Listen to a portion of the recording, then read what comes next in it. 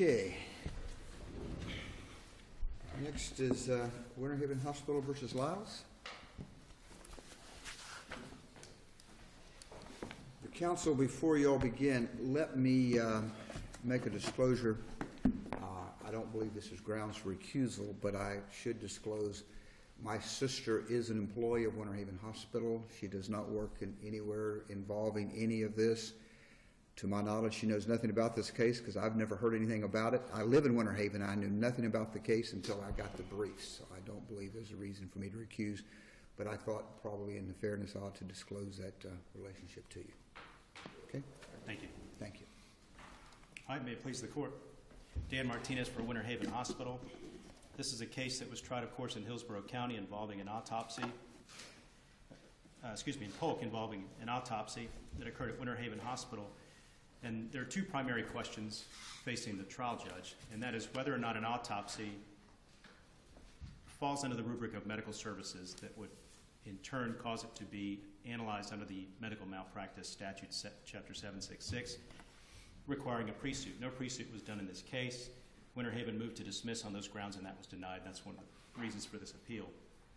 The argument by the plaintiffs, Ms. Lyles, is that an autopsy is not medical services, and that's because, of course, the patient is dead. However, that argument, we believe, is not persuasive and should not be accepted by this court because while the patient is dead, there are still medical services that are being provided to the corpse, and those medical services were requested by the next of kin. And so while the benefit of those medical services inures to the next of kin, there nevertheless are medical services that are being performed.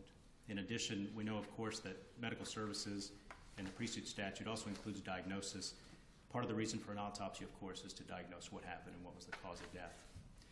In this case, the trial judge was persuaded that because the pathologist chose to treat internal organs as biohazardous waste, that means that those organs were cremated and that the cremation statute applies. But as briefed, the cremation statute has no application to hospitals, has no applications to doctors. It has application to crematoriums and how they are to conduct their business and the authorizations that they're to receive before a body is cremated.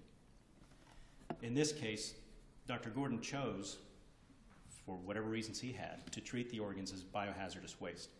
The Florida statutes are very specific on what happens to biohazardous waste, and that is they are to be incinerated or treated by steam, but the steam deals with sharps, things that you can disinfect. The only way to do it is by incineration. And so by placing them in red biohazardous bags, Dr. Gordon was following the law. In terms of whether or not this can be mixed with other biohazardous waste, the statute says that all biohazardous waste is treated the same and is incinerated in the same manner. There is no statute that indicates or that draws a distinction between what should and should not be mixed in terms of biohazardous waste. In fact, it is mixed as a regular practice in hospitals across the country, and that was part of the record in this case. Well, help me here. You said the doctor chose to treat this as biohazardous material. Correct. Does that suggest then the doctor did not necessarily have to choose to treat it as biohazardous material? I think that is a reasonable conclusion on my reading of the statutes. And under some circumstances, the organs are placed back with the body. Under some circumstances, they are. And if they were all biohazardous, they would all have to be incinerated rather than there being a choice. Correct, which brings me to one of my points, which is that these statutes don't micromanage what the doctor decides is biohazardous and what the doctor decides is appropriate to put back. Well, I guess my concern is the fact that the doctor chose to consider these biohazardous to invoke a statute is kind of, the fact he chose or chose not to, it sounds like he chooses to do this so he can hide behind the statute to avoid liability or responsibility on the other side. That wasn't the intention of the argument. The intention of the argument is that at some point discretion comes into play by the doctor, and there has to be room for that discretion. But isn't the discretion, comes in discretion whether he's going to put it back in the body or incinerate them, not whether it's going to be incinerated because they are biohazardous. The fact is he's just going to incinerate them because that's the protocol for disposing of these organs under normal circumstances. Of biohazardous waste, right. As soon as it is pulled from the body, my reading of the statute and the administrative code is, it is technically biohazardous waste. And then what you do with that biohazardous waste is controlled by the administrative Because code. of the potentiality of being disease and that type of thing that could be passed on if it's put back and somebody else is handling it. Precisely. And only... Then why don't we have a bright line rule that says all organs have to be biohazardous waste if that's what we're trying to protect? Well, I think that is the rule that we have. I mean, Then why do we violate the rule by putting diseased organs back in bodies and allowing undertakers to have to deal with them? Because the statute has an exception, and it indicates that biohazardous waste, that definition does not apply to disposal of bodies when it's done by the funeral home. And so a reasonable reading of that is if certain portions are put back in and it's then transported as biohazardous waste to the funeral home then has authority to dispose of it as it sees fit. The difference is when you've got an examiner at an autopsy and he's doing an autopsy on a patient who has a kidney infection as well as pneumonia, that medical examiner should have the discretion to decide what is okay to put back in the body and then send to the funeral home and what should not be. And without that discretion, But this discretion wasn't exercised case by case. This was a standard protocol that he did all the time. That is the testimony, based on how he was trained. And so let me understand this, though.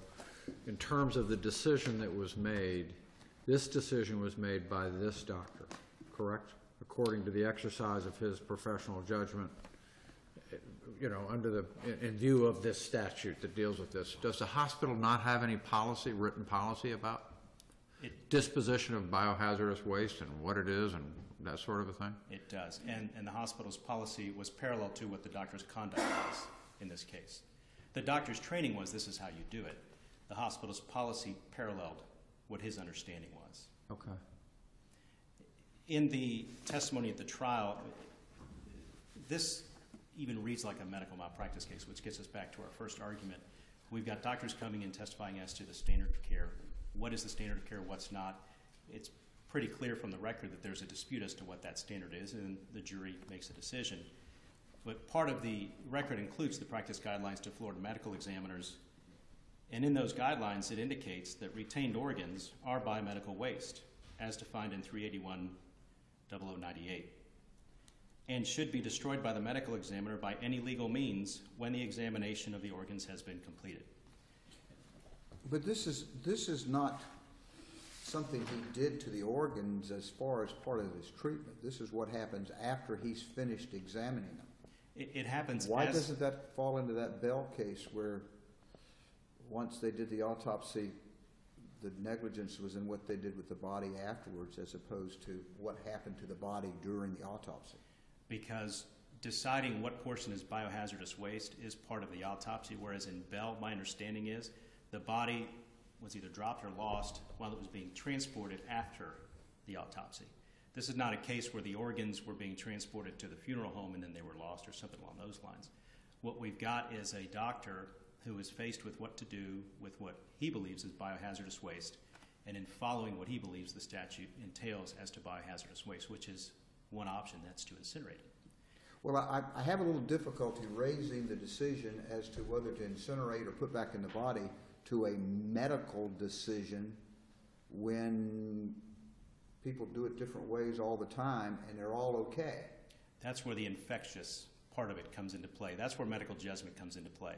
But he didn't. But in this case, does the record show he found that because these organs were infected and potentially dangerous, they had to be treated as biohazardous waste rather than put back in there? It does not. Not in this case. This was one of just his normal routine, infected or otherwise. The normal routine was to incinerate. Exactly. Okay, that's why I'm saying I have difficulty saying this rises to a medical decision when, if these had been infected organs that were going to be burned, if they'd been uninfected, non-infected, whatever the right word is, they would still be burned under the protocol. I have difficulty saying this rises to a medical decision that therefore becomes a medical negligence. matter. Well, just to follow that question, I know you haven't had a chance to answer his question, but it sounds like this wasn't a decision at all. This is the way it's done at the hospital and the way this doctor does it all the time.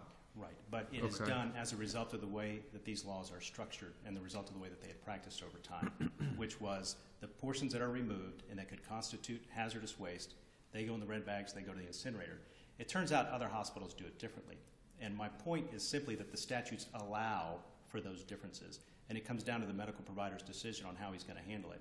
But in order to bring it within the scope of the statute you wish, isn't it supposed to be the exercise of a medical judgment?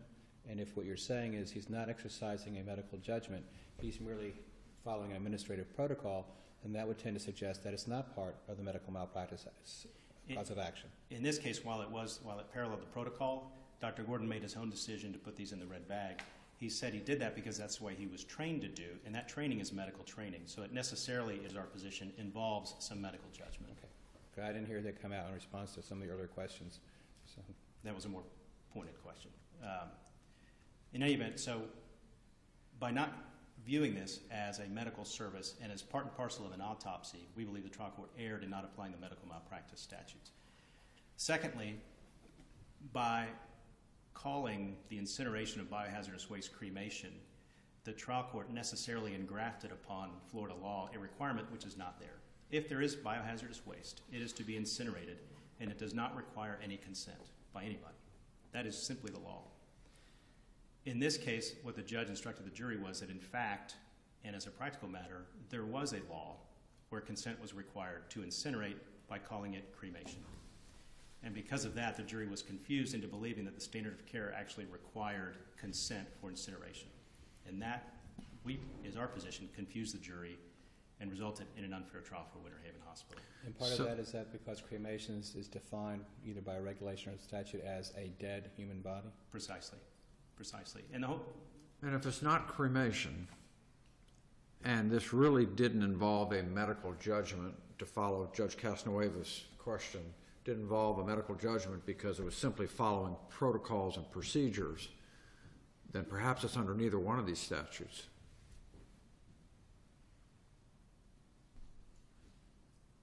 Given the premises as you've laid them out, I would have to agree. So then there would be no law that controls this, I mean, no statutory law anyway. No statutory law. Yeah. In which case you would just get down to regular common law concepts of negligence in terms of how to instruct the jury on the cremation or the incineration. But it's still our position that it falls under 766, of course.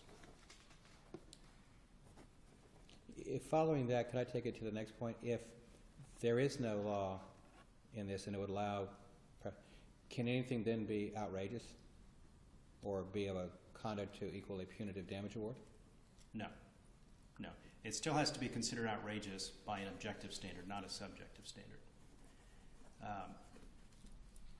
The idea that the hospital was following the administrative code in terms of incinerating what it considered to be biohazardous waste, or at least having that as its policy, the idea that Dr. Gordon was taught to do it that way in medical school, which involves medical judgment, all should play a role in the jury's determination as to whether or not this rises to the level of willful conduct, where the whole idea was, let's make sure we do something that causes them severe emotional distress.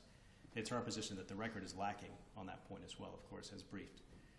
In this case, we don't have somebody who says, one of the cases was the, I think it was the Kirksey case, where you've got a cornea, an eye and a cornea being removed from a child. And the medical examiner relied on a statute that said, hey, I'm allowed to do that if it's requested by the eye bank. But that statute indicated that's fine, provided there's no objection from the family. And in that case, there was an objection. And then he went further. He went on to try to cover up that he'd actually taken the eyes and the cornea. In this case, we don't have that. What we have is somebody saying, I don't want my mother cremated. When a reasonable person hears that from an objective standard, cremation is the burning of a body. It is not reasonable to conclude that portions that are left over from an autopsy, which are then incinerated, somehow become cremation.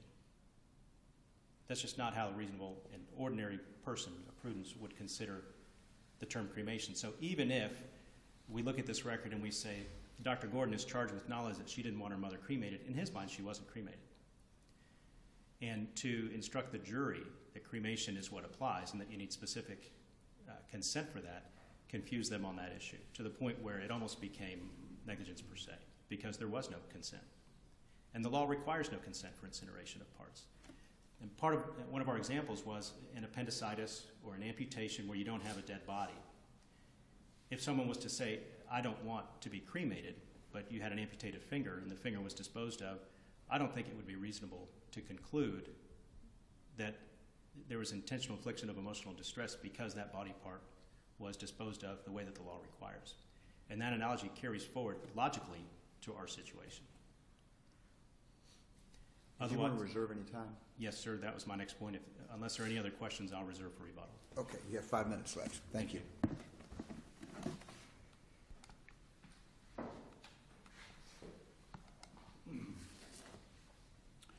May it please the court, my name is Joel Eaton and I represent the plaintiff, Appellate, Brandy Lyles. I should alert you at the outset that I have reached mandatory retirement age. I don't hear as well as I used to.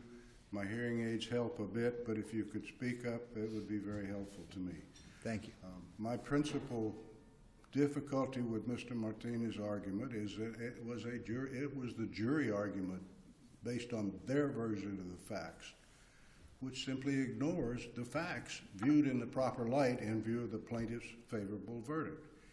And this is one of those unusual cases in which I think the facts answer all the legal questions, because the facts in this case are simply outrageous. Ms. Sutka's daughter was told by her mother that when she passed, she did not want to be cremated under any circumstances. She did not want to be burned.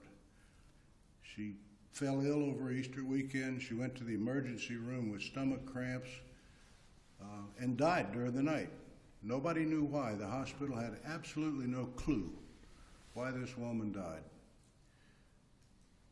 The daughter asked for an autopsy to try and find out what the cause of death was. The hospital gave her a form to sign which did not disclose the hospital's policy, a written policy that the internal organs would be taken to the incinerator, mixed with the hospital's garbage and trash, reduced to ashes, and dumped in a landfill. The evidence is undisputed from the doctor, all his experts, the county medical examiner, that permission is required before you can incinerate or cremate a body. The hospital did not obtain that permission. The daughter told the attending physician and two of the nurses, including the nurse that gave her the consent form to sign, that her mother was not to be cremated. That was not communicated to Dr. Gordon, the pathologist. Dr. Gordon testified that had I known the daughter's wishes, I would have returned the organs to the body. I was not required to incinerate these organs. Had he known the wishes that to not be cremated, or known the wishes that she wanted the organs returned? The hospital's personnel... If he'd simply said, don't want the body cremated, does that automatically mean the doctor would have been on notice that she indeed wants the organs returned as the same thing? I think so. They played a little game below. Incineration is not the same thing as cremation. In fact, the two words are synonymous. They are synonyms.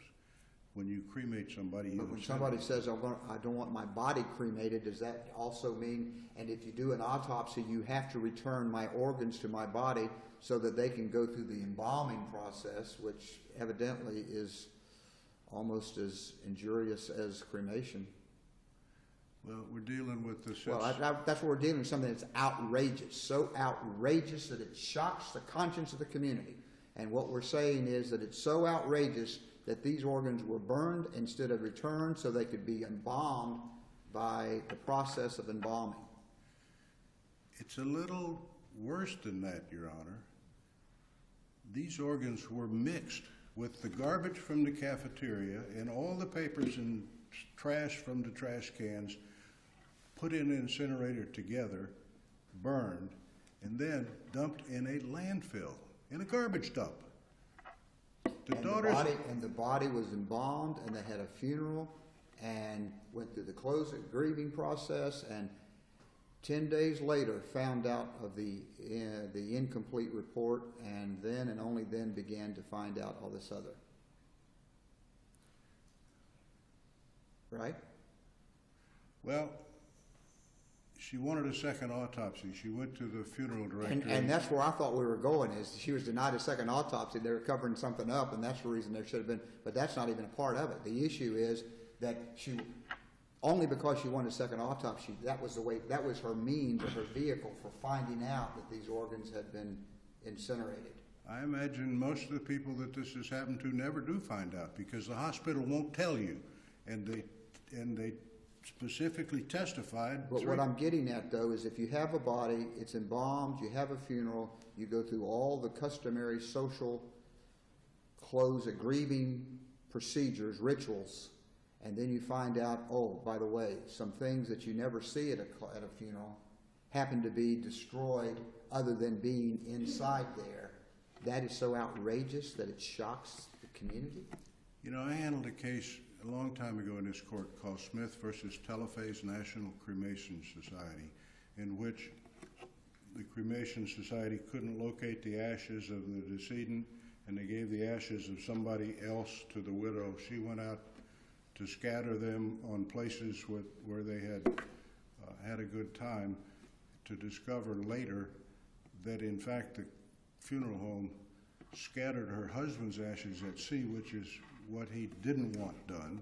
And this court held that a jury question was committed on whether this was outrageous, extreme and outrageous conduct that would support an award of punitive damages, and it affirmed a substantial judgment.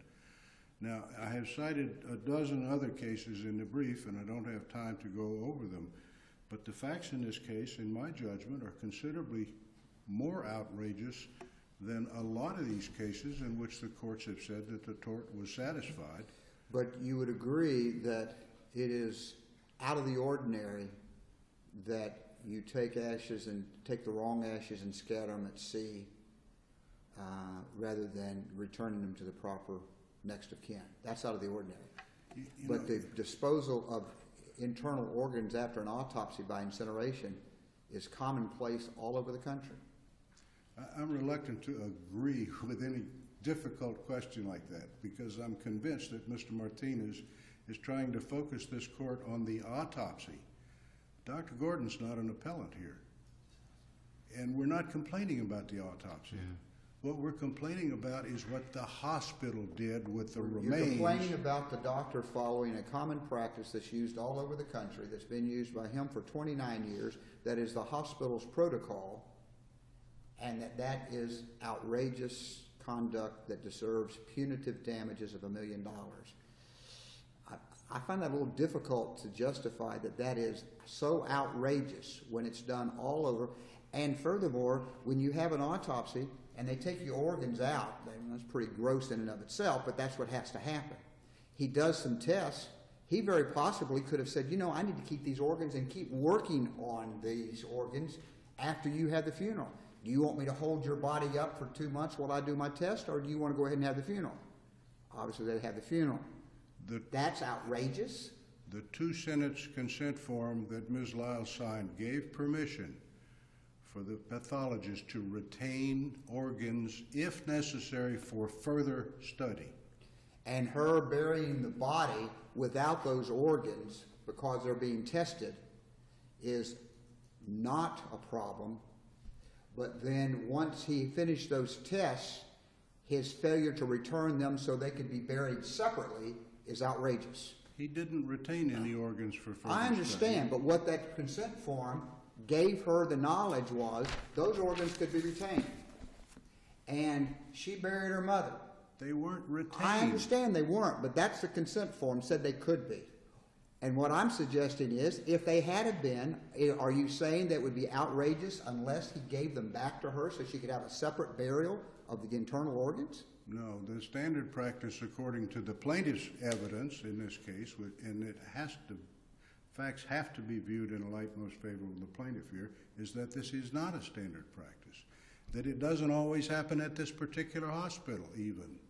The funeral home director that handled this body said he sometimes gets I bodies. thought he said that this was at Winter Haven Hospital is the only hospital in the area that doesn't normally put the organs back in, and that it was routine at Winter Haven Hospital not to get the organs back. No, he testified that he sometimes received autopsy bodies with the organs replaced in the body, which is standard apparently all over the state. From Winter Haven Hospital? Yes. I'll have to go back and, I thought the testimony was from the funeral director that Winter Haven Hospital was the exception in the area, because that didn't happen at Winter Haven Hospital where the other hospitals did. No, there is a record reference to that fact in my brief, Your Honor. Okay, I misread the record then.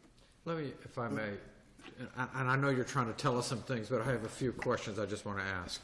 At the time she wanted the second autopsy, does our record show us what her expectation was? And in other words, do we know that she expected that the hospital had retained these organs and would test them again?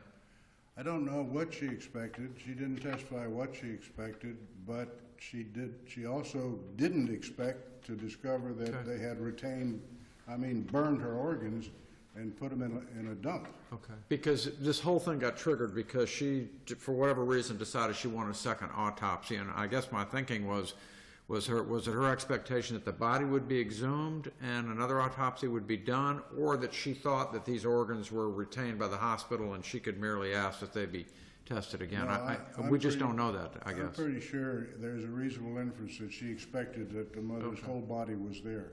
And she went to the funeral home and said, look, the first autopsy found nothing, no cause of death. I'm still curious, can there be a second autopsy?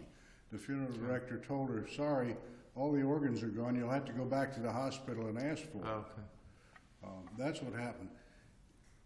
Again, the focus here has to be on the hospital's conduct, not on the doctor's conduct, because the hospital is the appellant here, not the doctor, and it is the hospital's policy, which is contrary to the evidence at trial, that you don't tell the next of kin what the policy is because you're afraid it'll upset them. And our policy is we're going to take your internal organs, put them in a bag, mix them with the garbage, burn them in our incinerator, and dump them in a dump in Orlando. But there is nothing legally wrong with doing that. Is that correct? Is that a fair? In other words, is that a disposition of these organs that is consistent with the law?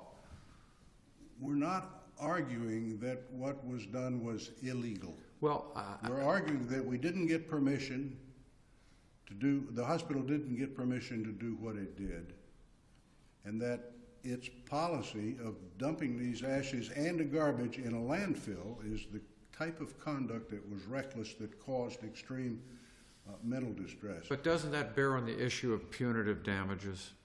If the jury verdict is upheld, as the trial judge did, on the cause of action for reckless infliction of mental distress, punitive damages are automatically supported by the evidence. That's what the cases say.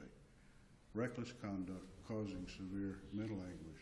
But if the conduct is legal, it's consistent with the law, how can it be reckless?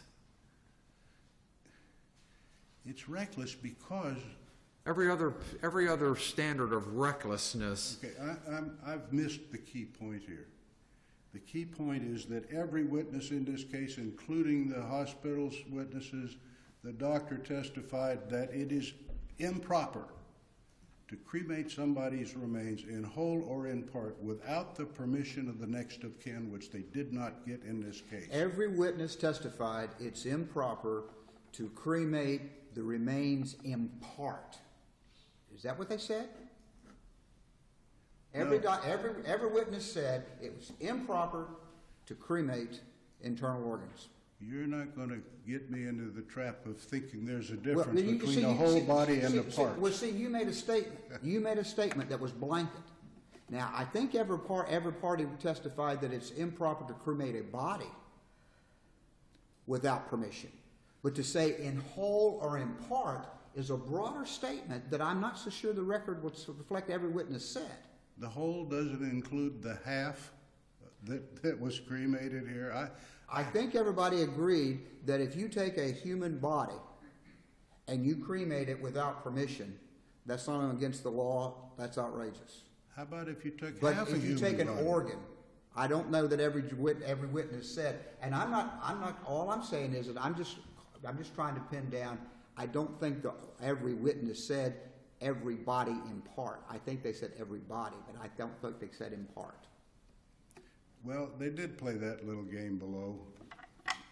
It all only applies to the whole body and not half of the body that was dumped. But isn't that the essence of what we're here about? Because we have biohazardous waste that was handled in a manner that's not only consistent with law, but consistent with good infection control and good medical practices. But the difficulty is we have a loved one who didn't know that was going to happen. And when she learned that it happened, it was inconsistent with her wishes at the time. So the question we have to decide is whether the fact that it was disposed of in a manner that's consistent with good practices and consistent with the law is outrageous enough in these particular factual circumstances to justify what the jury did. You can't cremate human remains without permission of the next of kin. I think everybody knows that. I don't think that's a dispute here. I think everybody gets that. Dr. Gordon, the pathologist, said if she had asked me to retain the organs and put them back in the body, I would have honored that request.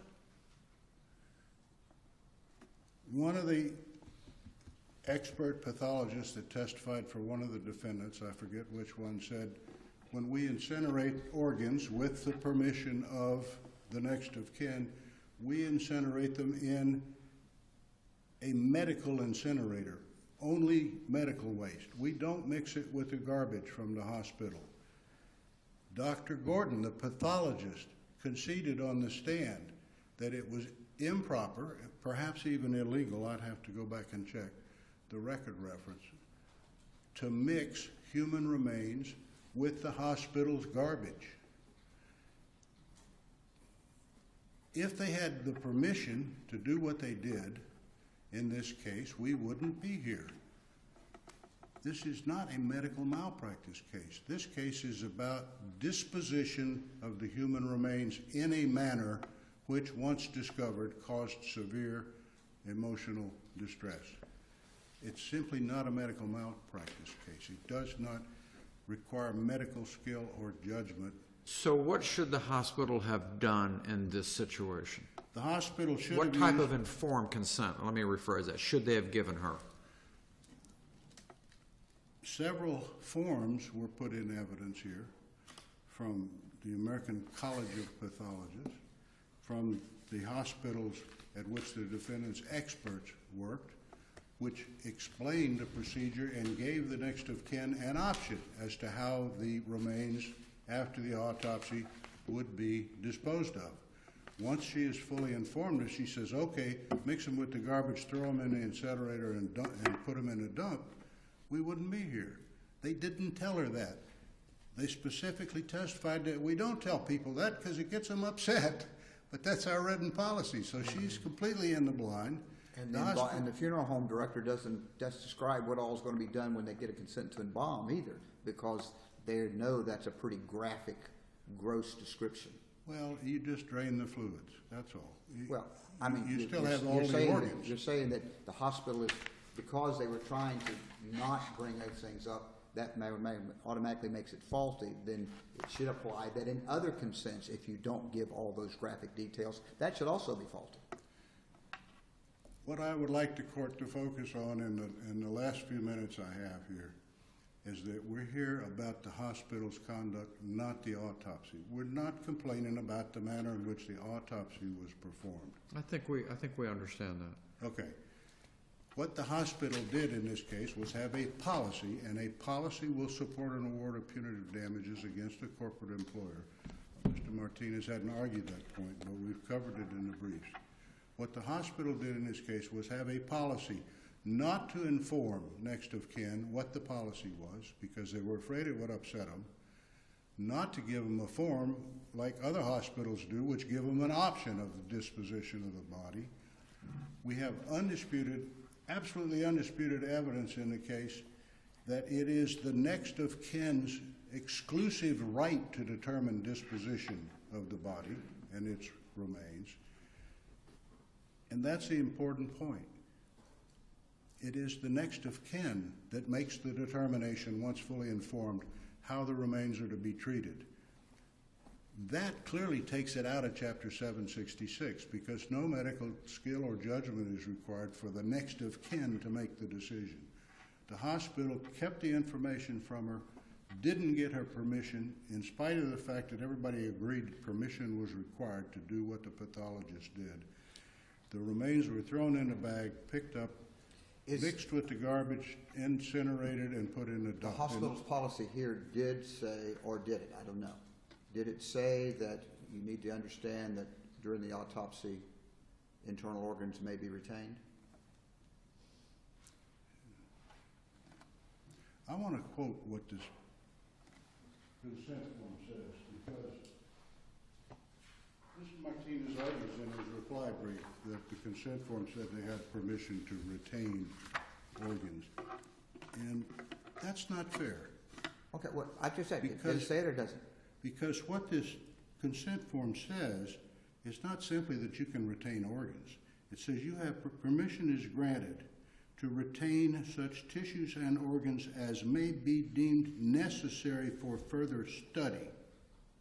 Okay, now that's just fine. And now it let me didn't ask you happen. this. Let me ask you this. If, hypothetical, not this case, I understand, not these facts.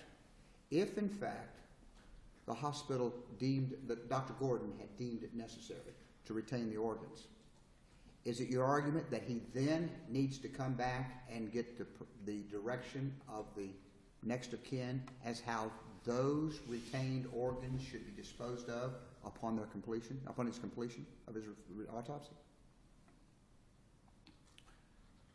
Because you made the statement that the next of kin has the right to have the final say-so on the disposition of any portion of the body. So if they were to retain, should that policy also say, and if they are retained, we will come back to you and ask you whether you want to have these incinerated or whether you want us to have them returned to you so you can have them further disposed at your, according to law? Because those were not the facts in this case, that issue was not decided, and I'm not sure what the answer Well, to that question but here's the is. point. The argument you're making is the next of kin has the right to decide on the disposal of every portion of the body. And if that is true, then it seems to me we've got to say, and should the doctor retain those organs, you've got to come back and get their permission as how you dispose of those retained organs.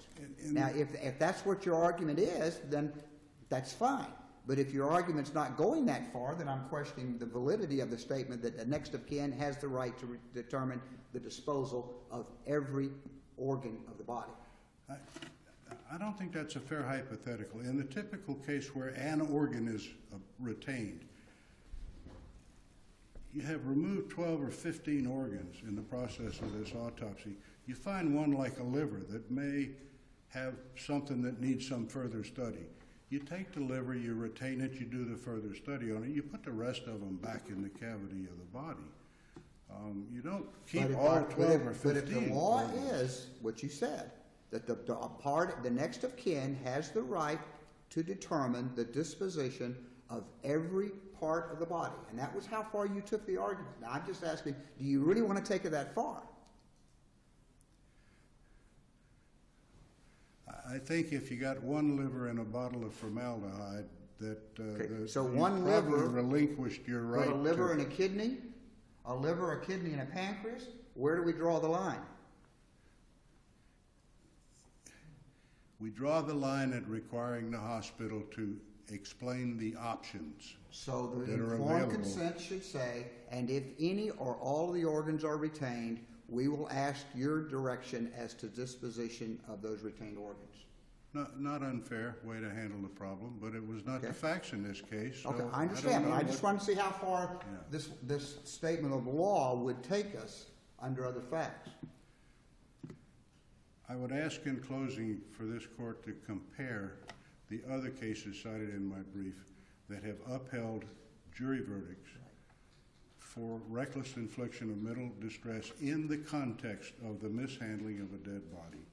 And I'm convinced that this court will find that the facts in this case are far worse than the Smith versus Telephase case, This court's recent decision in Millette, in which Judge Davis was on the panel, all they did there was pick up a body, ship it to Texas, rebury it without permission of the next of kin. After the wife came in and said to the funeral home, I know she's going to ask, but don't send it. And in this case, Ms. Lyles told at least 3 and probably more Don't people that cremate you the cannot, and I don't want you to cremate my mother.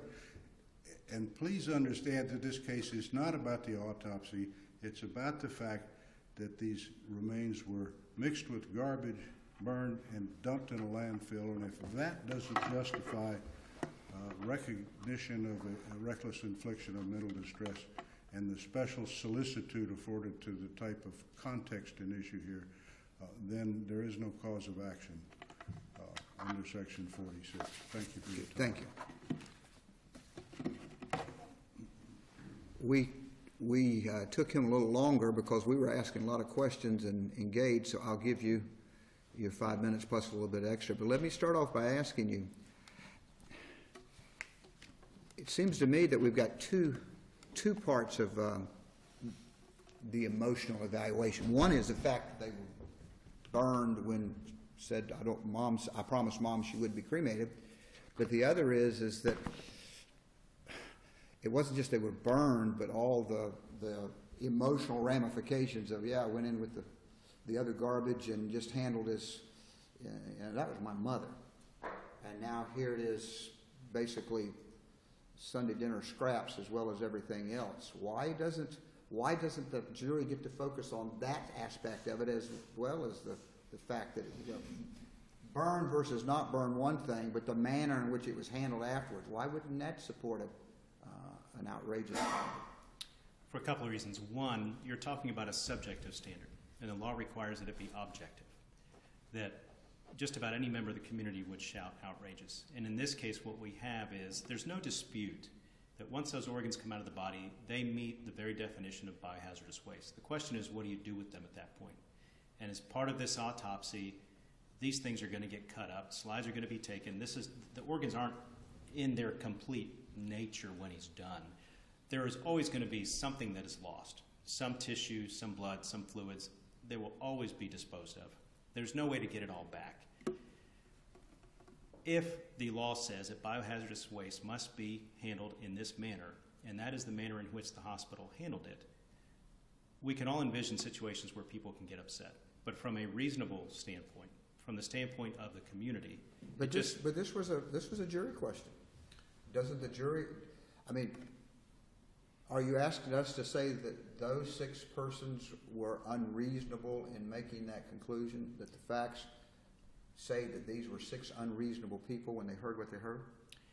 their decision is tainted by the fact that they were instructed that consent was required for incineration. And that is where this thing kind of went off the tracks for the most part as far as the jury question goes.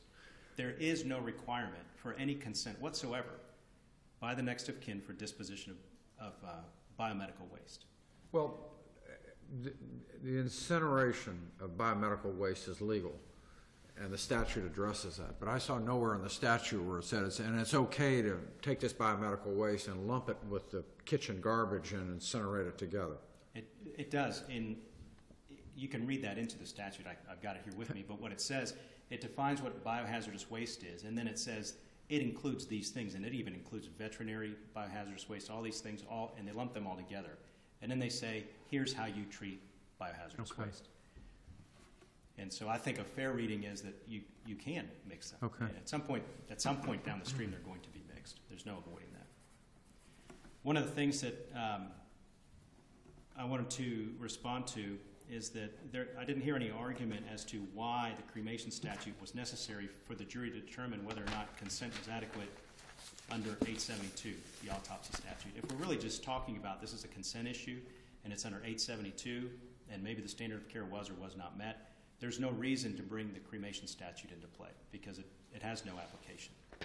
But by bringing it into play, the jury automatically thought consent was required, and that may very well be what triggered the outrageousness in their minds. And under those circumstances, the hospital could not have had a fair trial, is our position. Okay, very good. Thank you. Thank you both. Very Well interesting case.